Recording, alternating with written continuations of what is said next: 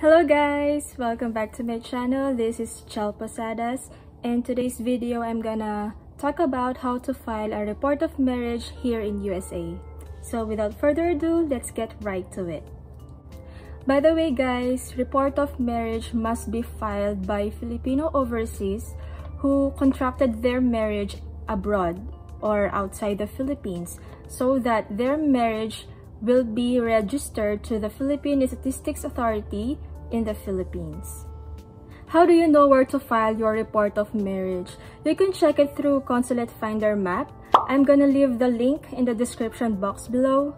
So let's say for example, you live here in California but your marriage contracted in New York. So let's check in the Consulate Finder map. So New York belongs to the Philippine Consulate General in New York. Therefore, you have to mail your documents to the Philippine Consulate General in New York. As for me, I got married here in California, so I've mailed my documents to the Philippine Consulate General in Los Angeles. Take note guys, each Philippine Embassy or Philippine Consulate can have different process or different set of requirements. I have submitted my documents to the Philippine Consulate General in Los Angeles, so here are the requirements. Number 1, covering letter. It can be handwritten or typed, addressed to the Civil Registry section indicating service or transaction requested, and telephone number or email address for contact details.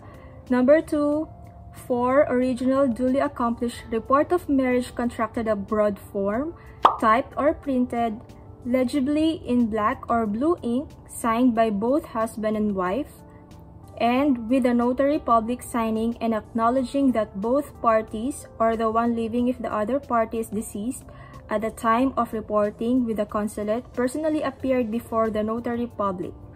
So we got our form notarized in a bank where my husband has an account, so we got it for free. But if you're gonna do it in a notary public, it might cost around $20, or in UPS, I think it's about $5. So if you want to get it for free, you can visit your bank where you have an account, so you can get it for free as well. And then number 3, 1 original and 4 photocopies of the marriage certificate or contract. And then number 4, 1 original and 4 photocopies of the birth certificate of the husband. If Filipino, it must be the birth certificate issued by the Philippine Statistics Authority or PSA. The number 5, 1 original and 4 photocopies of the birth certificate of the wife. So if Filipino, it must be a PSA document as well. The number 6, 4 photocopies of a government-issued identification card or passport of both husband and wife. And number 7, processing fee of $25 payable in cash, postal money order or cashier's check made payable to the Philippine Consulate General. So as for me, I had it in money order. Number 8, include in the package a USPS priority mail, flat rate envelope or box if you have really thick documents that is self-addressed and post-age prepaid as the return envelope with USPS tracking. So you're gonna include in the mail another priority mail envelope that looks like this, and then at the back you're gonna put the address from the Philippine Consulate General and then your address. The USPS is also gonna give you a tracking number so you can track if your documents are on the way back to you. For additional requirements, if the report of marriage is filed after 12 months of the date of marriage, a notarized affidavit of delayed registration of marriage must be accomplished.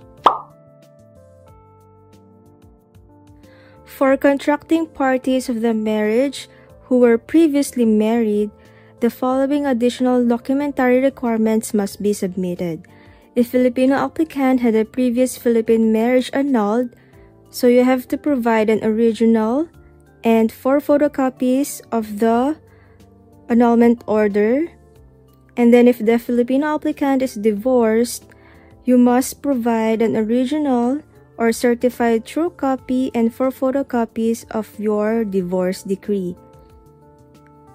And if either groom or bride is widowed, 1 original or certified true copy and 4 photocopies of the death certificate of deceased spouse must be provided. I'll share with you guys the sample of my report of marriage cover letter so you can use it as a reference. And aside from the documents that I've mentioned, I've also included additional requirements. It's optional actually, but I just felt like I want to be extra.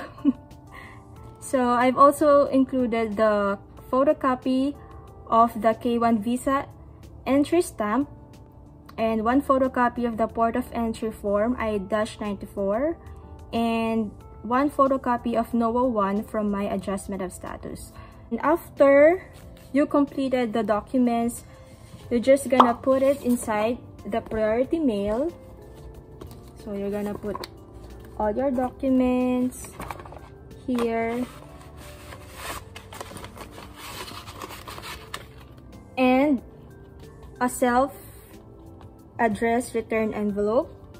So let's say for example this is an extra priority mail. You're just gonna fold it like this and put it inside the priority mail envelope, and that's it. And don't worry guys, all your original documents will be sent back to you. And from the date that I've submitted my documents, it only took 6 business days before I received them. Once you receive your self-addressed return envelope, so they will return all your original copies and 1 copy of your report of marriage form and the other photocopies of your documents like birth certificate, marriage certificate, and passport photocopy. So that's it. And also a receipt of $25. So that's all guys. It's so simple. You just have to check the documents from which Philippine Consulate General you belong to. And as promised, by the end of this video, I'm gonna share with you the sample of my report of marriage cover letter. You can use it as a reference. It's free.